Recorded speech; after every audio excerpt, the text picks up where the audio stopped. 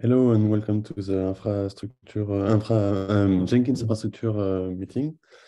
We are the 28th of February with Mark Waite, Stefan Merle, Bruno Verhaeren, and Kevin Martens present.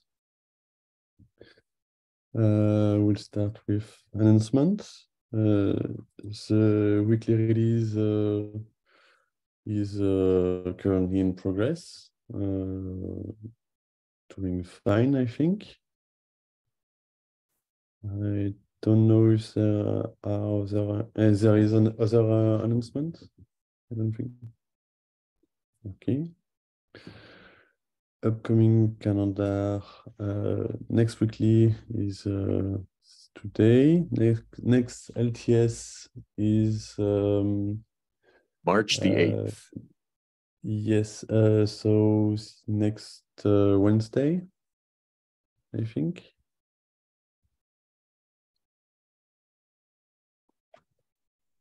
Next security release. I don't know if it has been announced yet, so.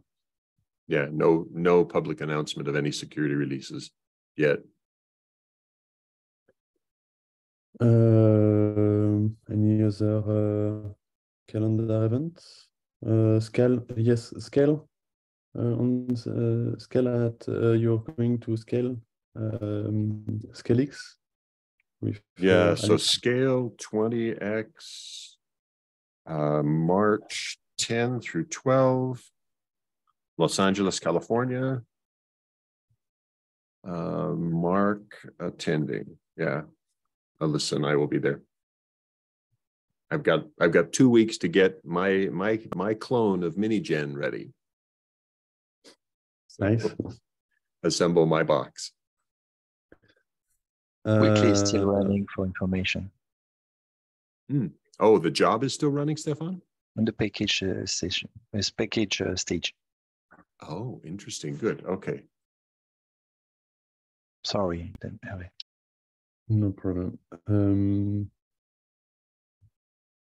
We can go now to the issue we've done. We've worked on this past week.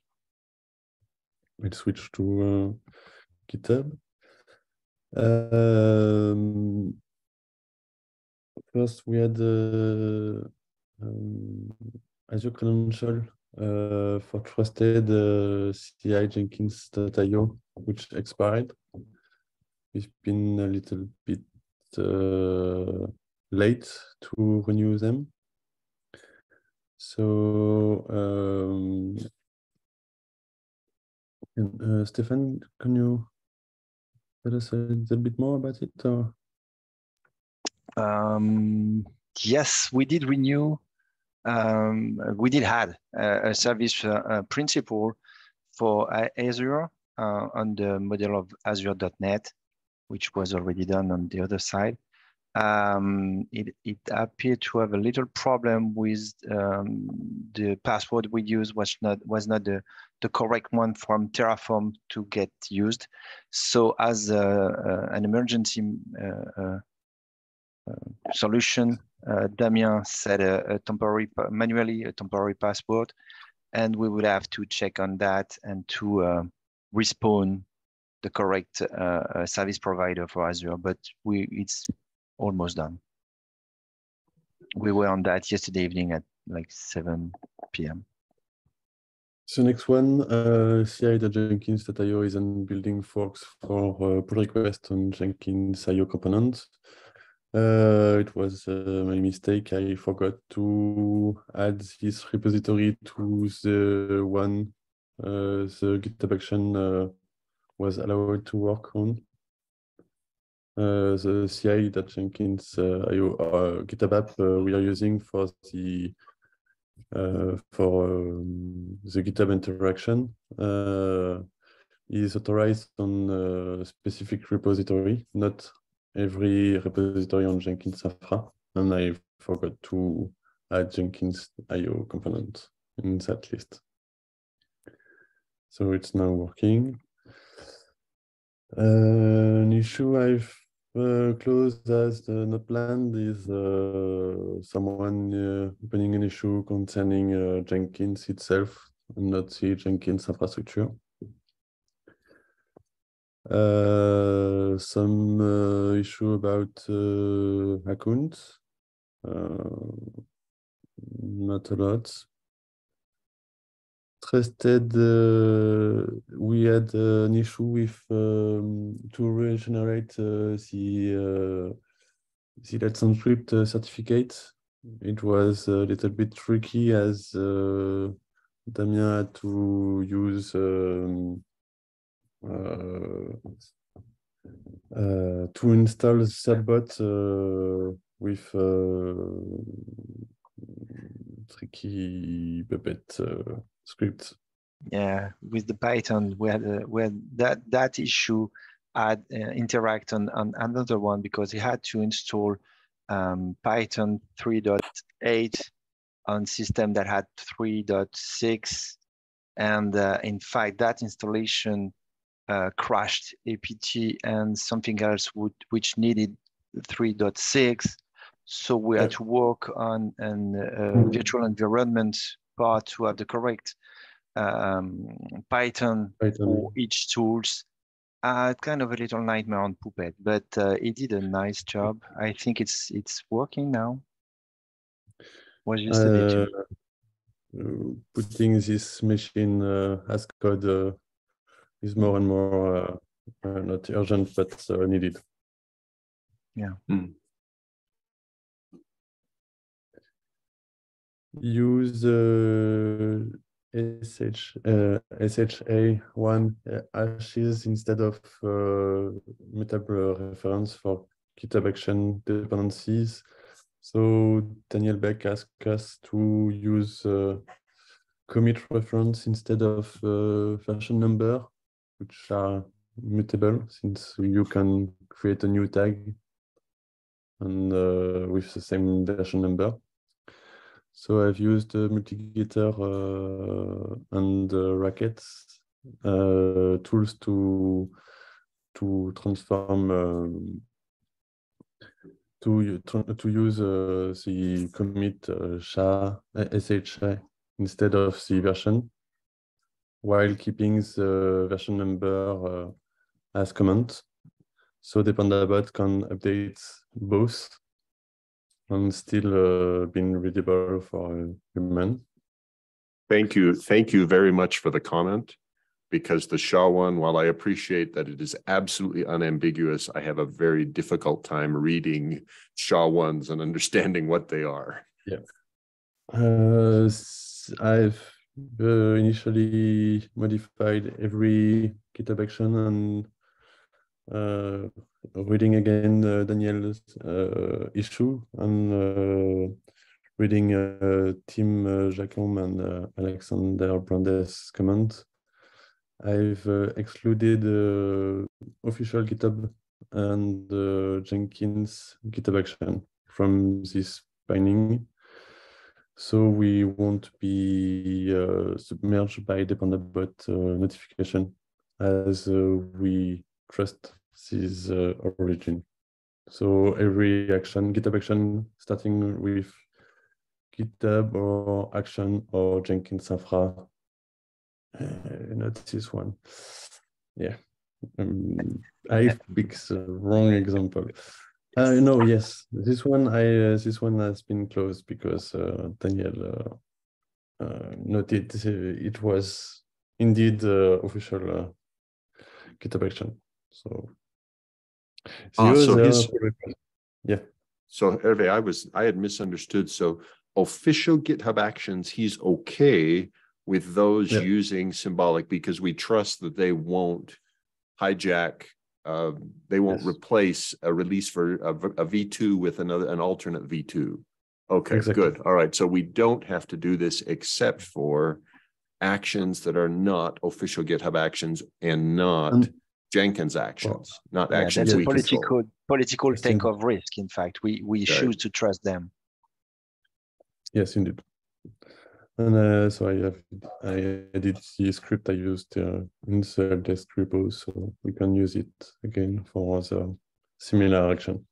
We need to point that he did an awesome job. His tool is great. With one tool, one script, one on the help desk, he was able to provide pull requests on like 10 or 15 different repository, and dealing with all that SHA versioning. So it's really awesome, and we need to keep that sample if we want to provide multi-gitter, you say, multi-gitter PR everywhere. It's really cool. Not only the SHA stuff, the way used to do that is really great. Good job. Thanks. The next issue was about build stack in queue. We don't really know why. Stefan noticed by clicking on pause, resume, it starts again or it stops them. Since last week, with the last Kubernetes update, we didn't notice this issue anymore. So yeah, but we also increased the hard drive, don't we? Yes. On this one, yeah. Yes. We choose to have a very high OP hard drive because we were using way too much. So the spike that we were using were going over the threshold that we had. And by choosing another kind of SSD, we were able to have better peak and better thresholds. Upgrade to Kubernetes 1.24. The upgrade went well. No issue whatsoever. We had there was a modification about I don't know if we put it in there. There was a spec which has been deprecated, and we had until 1.25 to resolve version to resolve it, but we found the corresponding annotation replacing it. It was spec.load balancer IP, and it's now yeah, to deal with IPv6 and IPv4, so it's useful. Yes. So yeah, we didn't have any particular problem about this upgrade. Ensure all GitHub action and version are pinned and tracked is the end of. I don't know why. Yeah, I reopened it because my initial pull request put the depend.bot configuration file in the wrong folder. So I had to make another round of pull requests to fix that, to move them to the .github folder instead of the .github/workflows folder. Not my fault for too trusted.ci. It was a remaining issue. Damien added him to the corresponding trusted group in LDAP, and his SSH key to the bastion and the trusted machine, so we can access it as he wants.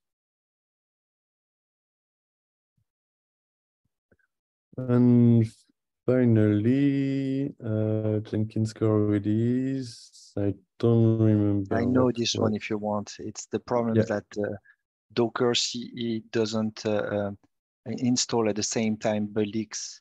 So as we were using BuildX, we had to install that by ourselves on the side. So Damien did a new release of Packer image 060.1. And we had a problem with 060.0 because the AMD failed at the building. So when we send it online, we were missing one. So it did a 060.1 and this one everything went fine. That was a temporary error, and it deployed, and we now have a specific installation for BuildX. So is BuildX, the removal of BuildX from Docker CE is intentional by Docker? Yes, yes. In fact, yes, it's not... installed if you leave. You know, when you use apt, you can leave all the packet he wants you to install, but we remove that on the installation, so that's why it's not pushed. The problem is they didn't make it obvious that it was a breaking change for many people and organizations. Now we can go to the current issue. Trusted CI doesn't spawn new nodes. It's related to the service principal issue Stefan spoke about before. It should be should be Temporarily, working it should work. For the current release, and there is additional work to do. Damien wrote what we need to do next.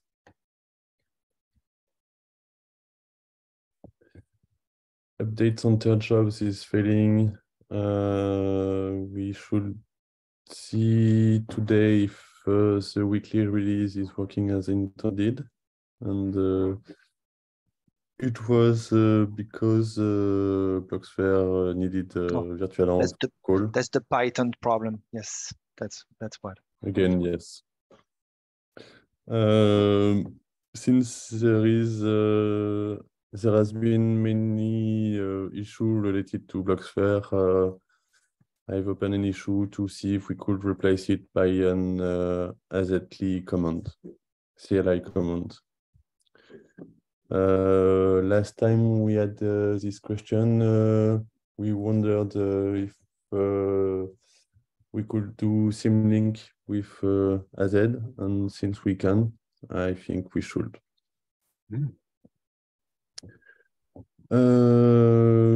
Two issues related to accounts.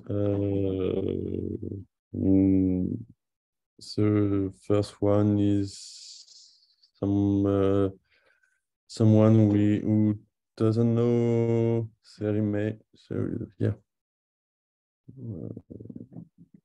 we have asked them to send us an email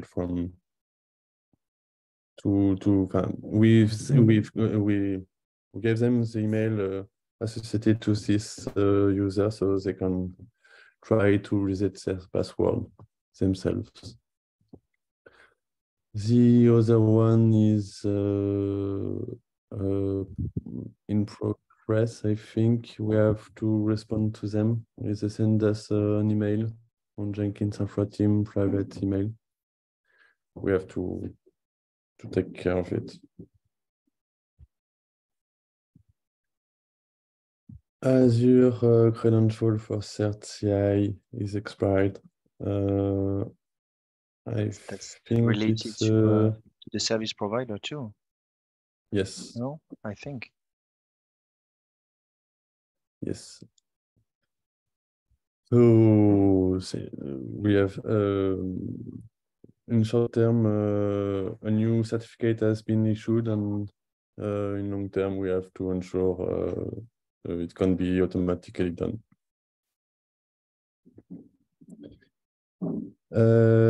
At Leicester private KRTS, nothing has been done since last week. We still have to move a different service from the current prod public KRTS cluster to this new private one. Maven 17. Yeah, the title is not the good one anymore. If you see, check on the title is not quite explicit. If you go down, you will understand. This one is about the load charge on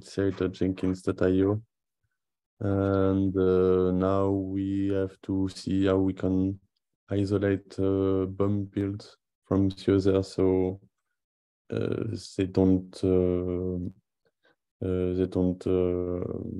keep all agents. Next, we have the code signing certificate renewal process and renew the signer certificate for Jenkins. We are working on it with Stefan and Mark. I don't know if we had any news from DigiCert since last week. No news from DigiCert. I'm going to have to I will contact them directly this week to understand if they're blocked, if they're ignoring us, what it means. So I'll connect with DigiCert directly. Okay. The Artifact caching proxy, I've implemented the Artifact caching proxy on some new repository. I have my pull request for backend extension and Excel ready for review. I've added it to pipeline metadata utils and pipeline step doc generator. I have to review the one for the Java doc generation since it's failing. And I'm continuing adding artifact caching proxy to more builds. I have the biggest one, I think, remaining is the acceptance test harness.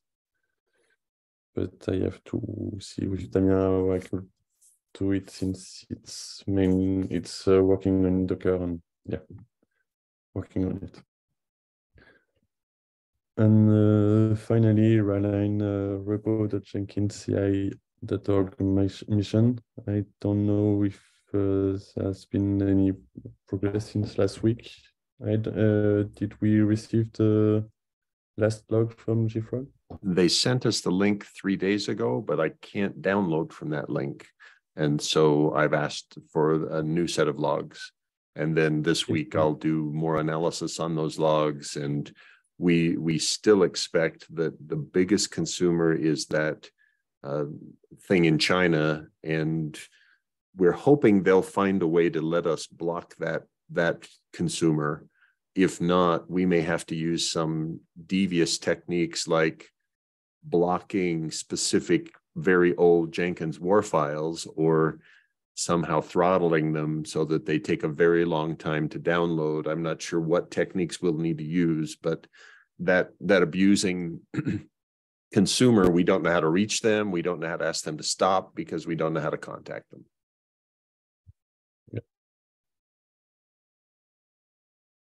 With that last issue, I think we are done for this week. Any questions? In the backlog, I don't think we have any.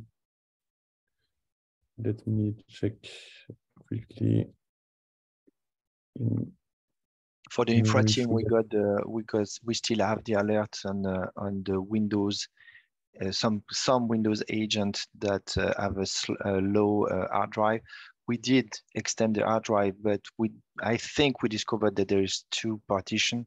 So we need to understand why it's creating a second partition, if we can remove it, if we can only have one, but it's not really obvious.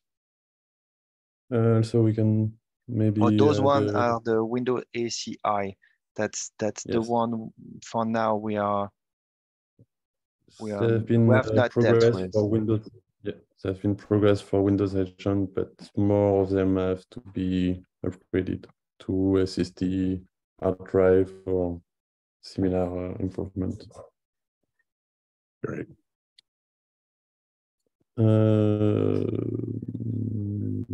This one we can, we'll as a long-term issue, we'll send down. I don't remember. We will shut down the Chinese Jenkins.io version. And, yes. No, I'm not overly concerned about doing that very quickly, but certainly Kevin Kevin and I both have interest in it from the documentation side, because we've started to receive bug reports from Chinese users who are reading outdated Chinese translations, whereas if they'd read the English, they wouldn't have submitted that bug report.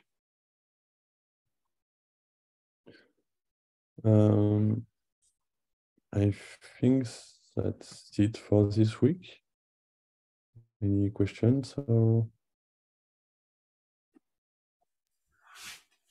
Okay. So see you next week. Bye. Thank you. Bye-bye.